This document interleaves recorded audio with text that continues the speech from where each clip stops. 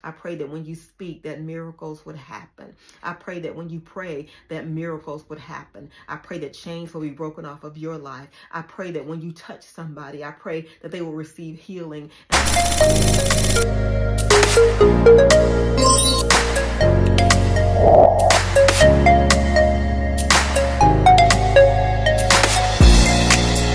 Hey everybody. Hi, welcome back to my channel. It's been a long time since I actually made a video. It's been a busy few weeks, but we're at the end of 2023, and so I could not let this day pass by without jumping on and just talking to you guys and just reflect a little bit. But first of all, Happy New Year. Praise God. We made it to the end of 2023. And I'm sure, just like me, that you guys have had some very challenging times throughout this year, as well as some times that were really good. And so I just wanted to take just a few minutes just to reflect on my 2023 and what God has in store for us in 2024. I'm so excited just to see what He has for me especially. But again, welcome back to my channel. Thank you so much for taking time out of your busy day to watch my videos. As I have been throughout this year, just grateful that you would even take time out of your day to watch me. I do really appreciate that. God has been good. I pray that He has been good to you. I know that He's been good to you in spite of what the circumstances have been and what they may be even now.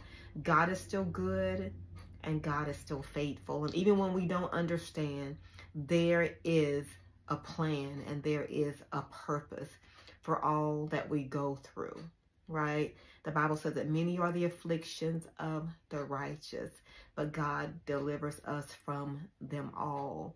And all things work together for good for those that love the Lord and are called according to His purpose. That's Romans 8:28. But everything that you've gone through, it's not in vain. I just want you to understand that. I want you to know that God is still on your side. But I want to reflect on 2023, and man, wow.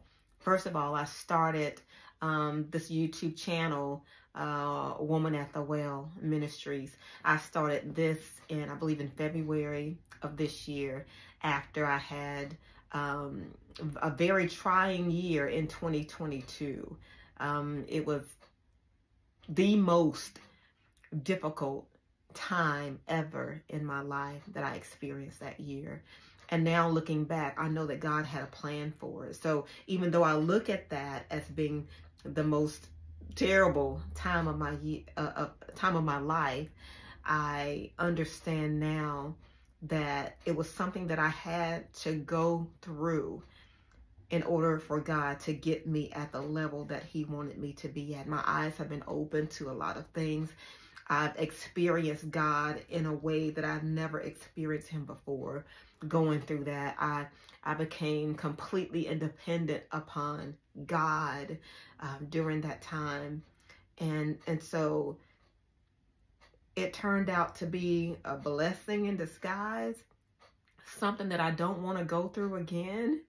But at the same time, I understand that God was in it with me, and I'm so grateful that He brought me through it. And so I started this YouTube video after being instructed to do so by several people, that God had something that He wanted to say in me and through me. And I believe it was God just giving me an opportunity just to be before people and just to be able to talk confidently about Him and about His goodness and about even challenges that I've had to go through.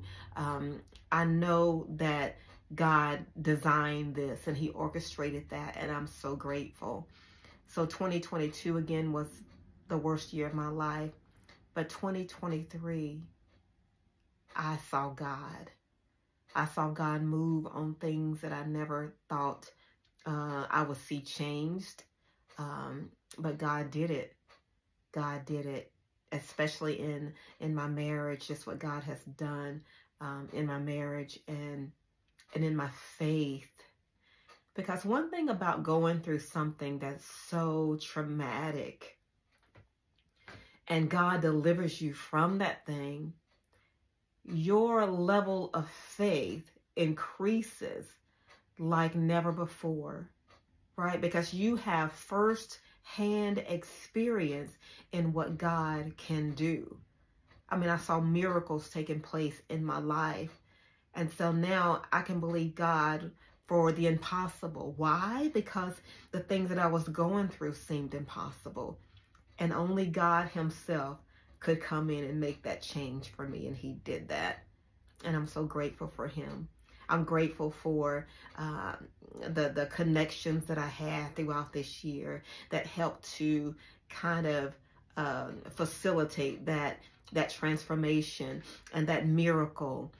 People that God placed in my life that helped make that thing come to pass. I thank God for his people that are genuinely connected to him, that has his heart and his compassion for others. We need each other. God needs us. We are his feet and his hands. You know, I've heard it mentioned before, and that is so true. God needs you. He needs to work through people in order for people to see who he is, right? That's going to be manifested through us. It's going to be walked out through us, through his people. And so I'm just grateful again for that. And I'm just blown away at where I am versus where I was this time last year, night and day. You cannot tell me that God is not real. You cannot tell me that God is a miracle worker. You cannot tell me that God won't do what he said that he would do. I know God is faithful, and I'm so grateful. I'm so grateful. I'm just so grateful. And so as we go into 2024, and you might be like I was this time last year, I want to encourage you that your hope is in God. You know, some things that you're going to have to do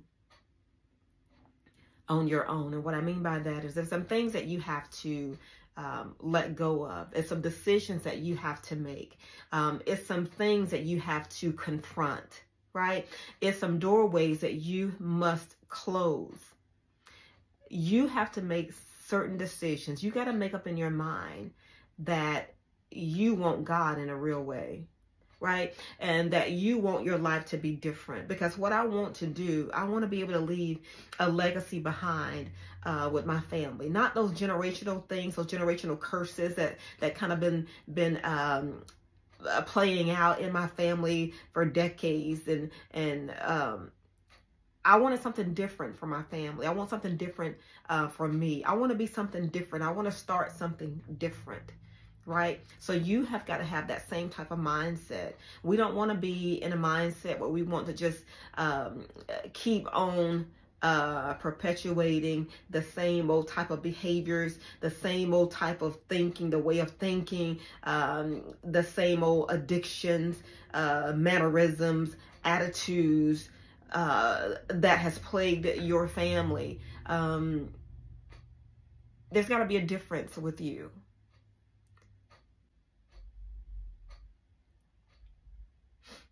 There has to be a difference with you.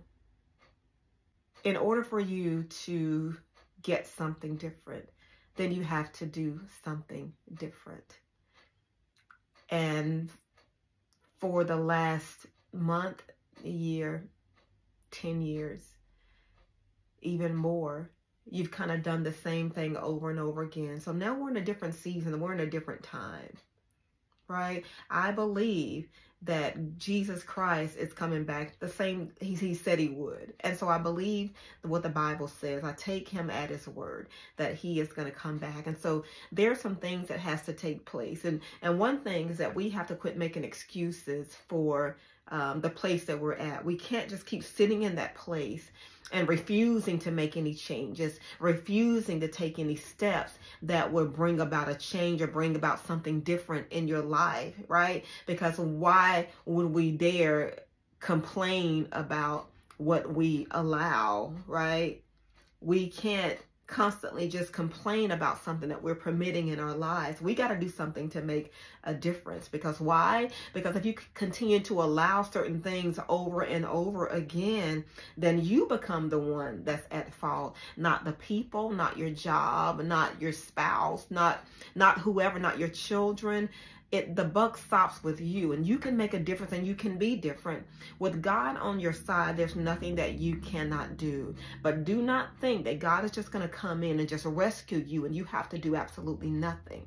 If you want it, you got to go for it. If you want it, you got to take every step possible to get to where you want.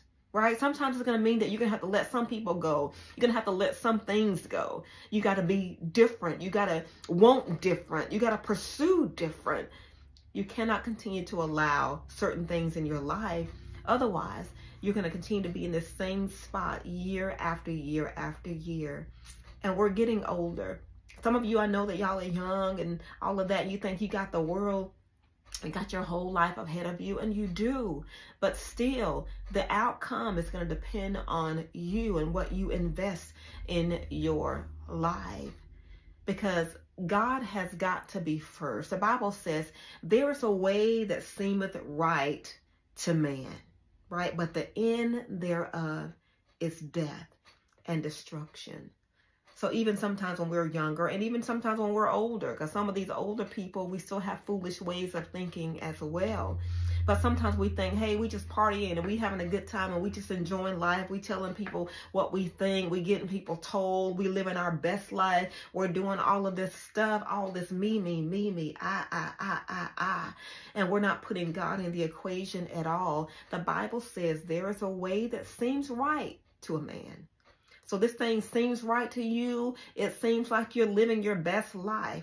But the end thereof is death and destruction. So we want 2024 to be different, right? We want to have a life, abundant life. We want to be able to have peace. And that peace only comes through Jesus Christ. And so in 2024, I offer you Christ. He truly makes the difference in our lives. He made a difference in my life, even though I've been serving him for years. I've been serving him for decades. But even a person that's been saved for a long time and know God and know the will of God, we're still human. And there are times that we're going to fail. There are some times that we're going to be tempted. There are some times where we're going to experience depression and anxiety and fear and all of that.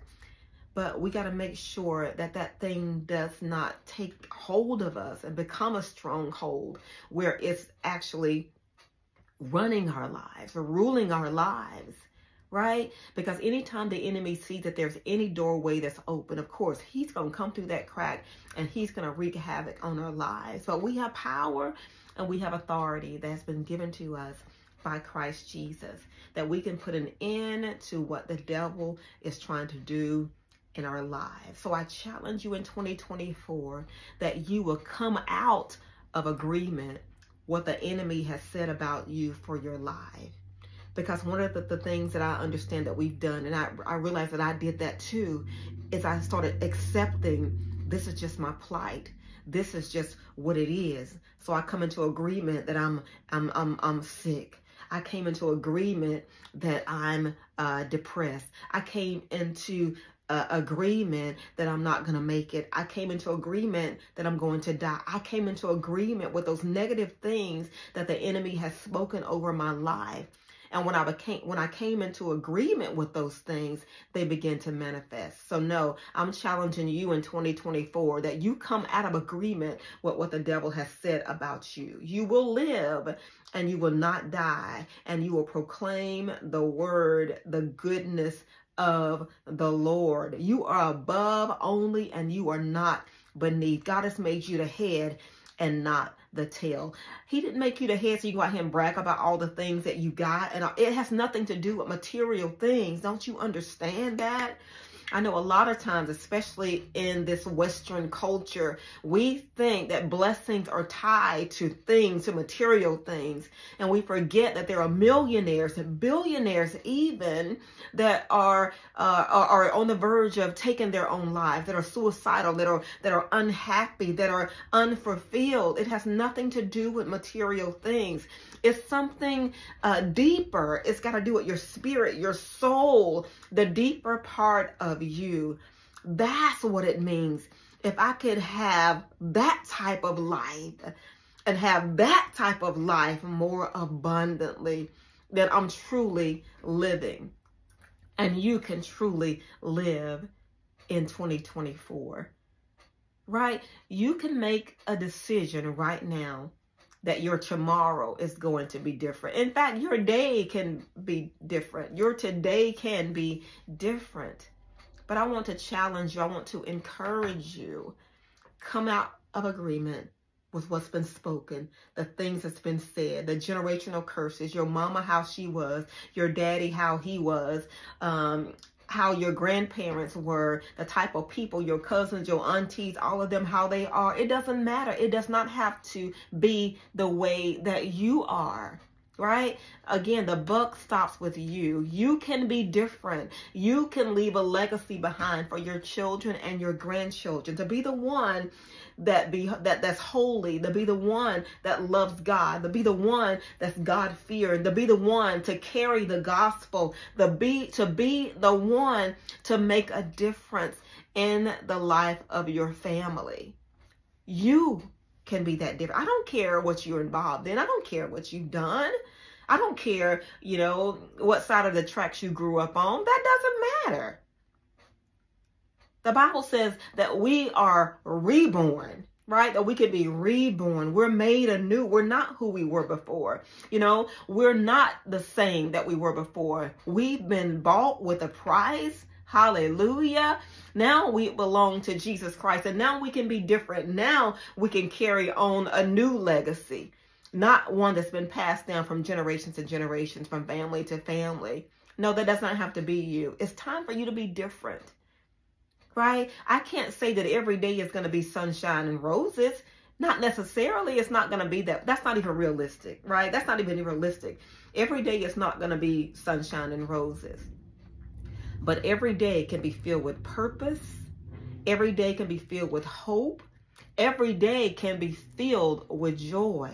You might not be happy all the time, but you can have a joy that cannot be denied, right?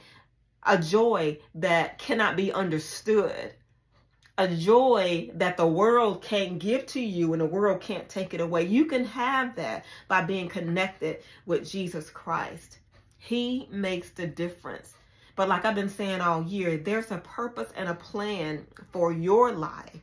Again, I don't care who has spoken what over your life. Even you have a purpose. God created you for a particular reason, for a particular thing. And you do not want to leave out of this earth without accomplishing that God had created you for. He created you for a purpose, something specific. And it's time for you to walk out in that. It's time for you to not be afraid, right? Because we allow the spirit of fear to hover over us and keep us in this cage, in this box where we're afraid to step out and be great, right? Not be great in the spirit. Not be great in the flesh, but be great in the spirit. And not just be great in ourselves, but be great in the Spirit of God. It's time for you to do something different. It's time for you to stop giving that which is holy to the dogs, right? Casting your pearl to the swine. God has given you something special. I don't know what it is. You might not even understand completely what it is, because sometimes we look at our gift and our purpose and we try to compare it with somebody else's. And then we think that what they have is much better than what I have, but it's not. It is not. God needs you for your particular gift, for your particular talent, for your particular purpose. Nobody can talk like you. Nobody can walk like you. Nobody can speak like you. Nobody can touch the people that God needs you to touch like you. Nobody can be you but you. So let's step out and just do what God has called us to do. In 2024, let's purpose in our hearts. Let's purpose in our minds that this year we're going to be obedient to God. One obedience at a time, right? Because you know God said, do this, and you keep doing that. How about this year, God said, do this. Let's try to do that, right? And then the next thing, God said, do this. Let's try to do that, right? Let's see what it is that God is trying to perfect in you. Hallelujah. God wants to use you to bring glory to him. He wants to use you to make a difference in this world. He wants to use you to touch somebody's life. And it may just be a couple of words that you might say to somebody that could change their very life. You, yeah, you. You're like, not me. God, he don't know everything that I've been through. He don't know everything that I've done. Nobody knows. I can't even hardly speak. Just like it was with Moses. Like, I know you're not calling me because I stutter. I can't go speak. God said, I'm calling you. You open up your mouth and I'll tell you what to say. God will use you in spite of your own imperfections. He'll use you in spite of your weaknesses. He'll use you in spite of your deficiencies. He'll use you in spite of your deficiencies. If you have a heart that's sold out to God, no, you won't get it perfect every time. But if your heart is sold out to God and you have a mindset and a heart that wants to please God, God is going to use you in your natural, in your imperfect state. God is going to use you to perform miracles. Hallelujah. God is going to use you to touch generations. Hallelujah. And those generations are going to start with your own family. Your own family. Because if they see that God transformed your life, hallelujah, then they'll know that God is really God. Amen. Because if your family can see you at your worst and at your lowest, if your family can see you at your nastiest, but they see a transformation that they know only God can do, my God, that right there, just you being transformed, allowing yourself to be transformed and stop fighting it, man, that could speak to your children, your children's children, your aunties and your cousins, and even your mama and your daddy. Even your spouse, whoever that needs to be touched by God. Allow God to use you. Allow God to make you his greatest miracle, if it's possible. Let God transform your life in a way where your family will come running to him and say, I yield, I yield. I know that God is real because he did it for my mama. He did it for my sister. He did it for my father. He did it for my cousin and my aunties. He did it for my grandparents. I know that God can do it for me. God has no respecter of person. So if he did it for one, he is able to do it for all. Because God has no favorites. Right? I say I'm his favorite. But God has no favorites because of what he did for me, he'll do for you. Amen. God is a faithful God. But I wanted to encourage you. I'm not going to hold you too long today, but make some, I know the New Year's resolutions. I know that most of the time by week 2 or even by month 2, you've kind of over all of that stuff and you go back to doing what you've done before. But don't let you surrendering your life completely be something you do as just a New Year's resolution and then it just fizzle away with everything else. It's a journey, but it starts with your decision to want to be better, to want to surrender. It starts with you making a decision to do that. And I promise you that God will meet you there. Purpose in your heart that this year you're going to connect yourself with some people that are spiritual, that not just spiritual, because I have to be careful even using that, because everybody's spiritual and they connected to the wrong spirit. Connect yourself to the people that are connected to the right spirit, and that is the Spirit of God. And then seek after people that can help you grow in the Lord and in the Word. And you know what? Even us that's been saved for a long time, we need people too. We need somebody that can be there for us and even help us to be accountable. We need somebody to pray for us and pray with us through certain situations, because we all get weak sometimes. And the Bible said that we are to bear one another's burdens, but also he said that we are to bear our own burdens at the same time. But we need to be connected to people that are connected to God, that can help us get through some very difficult situations. And we in this thing together. We are brother and sister in Christ, and we can make it. 2024, I believe God is going to do a lot of things in 2024. I believe that God is exposing some things, and he needs to do that. I believe God is ripping the covers off of some things, and he needs to do that. But don't let you be one of those covers that need to be uncovered, right? Or need to be exposed. But there's a lot more that's going to come in this year. But I did want to just encourage you to seek after God like never before this year. Seek after God. But have a time of praise and worship. Just the fact that God brought you through this year, and that God brought you through some hard times and even some good times. There's been ups and there's been downs. There's been ins and there's been outs. There's been rain and there's been sunshine. There's been all of that going on this year. But look at you. You made it. So we honor God. We want to honor God and thank God for that.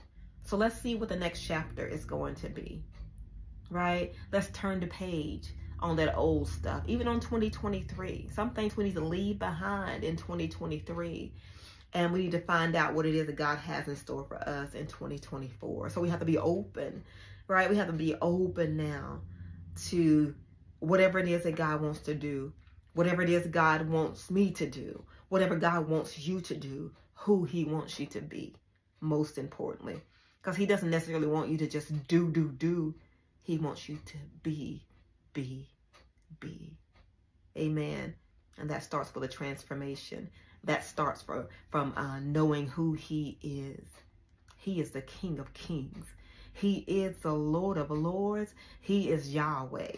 He is Emmanuel. He is King of all kings, a Lord of all lords, a lily in the valley, the wheel in the middle of a wheel. He's my bright and morning star. He is all of that. He is Jehovah Jireh. He provides for me. He is God of all gods. He is the Lord and Savior, Jesus Christ, the Messiah. The Good Shepherd. He is all those things we need for him to be. He is I am that I am. That's who he is. The I am that I am. Whatever you need is in the I am. Whatever your heart desires is in the I am. If you need peace, it's in the I am. Hallelujah. The I am that I am. My God. Well, hallelujah. Well, praise be to God. I'm excited to be going into 2024 with you. I'm looking forward to what it is God has in store for me. And I'm excited about what God has in store for you. But I believe it's going to be epic. I believe that God is going to do some great and mighty things in me for sure. And I'm excited. Hallelujah. I went through my pruning season, and now it's time for my birthing season. Amen. My blossoming season. Well, praise God. Wait a minute, I'm not going to hold you any longer. Thank you again for taking time out of your day to watch my videos. I really do truly appreciate it. I pray God's blessings upon you. I pray that you will get to know God in a way like you've never known before. I pray right now in the name of Jesus for you to be strong in the Lord and in the power of his might, that you will put on the whole armor of God, that you'll be able to stand against the wiles of the devil, and that you will use all the material, all the weapons, all the equipment that he has provided to you to be able to win in this season of your life. Amen. I pray blessings upon your children and your grandchildren. I pray for your marriage. I pray for your marriage to be a marriage where God is the center of that. I pray that the love between you as a husband and you as a wife will blossom into something beautiful, and not just something that is based on what you do for me and I do for you. I just pray that both of you now put Jesus Christ in the center, and it's your desire to please him. And then as you please him, you're also pleasing each other and you're growing together. Amen. Let God be in the middle of that 3-strand cord. He's wrapped up in there and he's holding you together. My prayer is that you will give up trying to be right all the time so that you can be righteous. Give up your right to be righteous. Amen.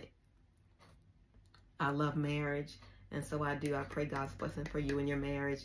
Amen. I pray that as you go into this season, I pray that God will just bless you and that lead you and guide you and show you exactly what he wants you to do, show you what steps to take, what to say no to, what to say yes to. I pray, God, that will fill you with his Holy Spirit, that you'll be baptized in his Holy Ghost until you're overflowing with the Spirit of God. Hallelujah. I pray that when you speak, that miracles would happen. I pray that when you pray, that miracles would happen. I pray that chains will be broken off of your life. I pray that when you touch somebody, I pray that they will receive healing and they will receive direction and they will receive deliverance. I pray that God will just touch you in a special way, that he would use you as an instrument, as a conduit to change somebody else's life. And I pray that you will be the very first recipient of the miracles of God. Amen. As he continues to use you and work through you. I pray for healing for your body. If there's anybody that's going through a sickness right now, I pray that God will touch you even right now, that your body will be healed in the name of Jesus. I pray from the crown of your head all the way down to the sole of your feet. I pray that God will begin to move on you right now. I pray that in the name of Jesus, that every cell will line up to the word of God, that how God created you and how God designed you, that it will fall into place, and that you will function, your body will function in the way that God created it. I pray for healing in the name of Jesus to take place in your body in the name of Jesus. Healing in the name of Jesus. God, do what only you can do. And I glorify you and I praise you in the name of Jesus. I'm going to stop right there. But again, I pray blessings upon you. Happy New Year, everybody. I'll talk to you soon. In the meantime, let me go ahead and just say this. Let your light so shine before men that they will see your good works, and they're going to glorify our Father which is in heaven. Again, Happy New Year. I love you guys. Thank you so much for your support and your faithfulness just to watching my channel. God bless you. Bye.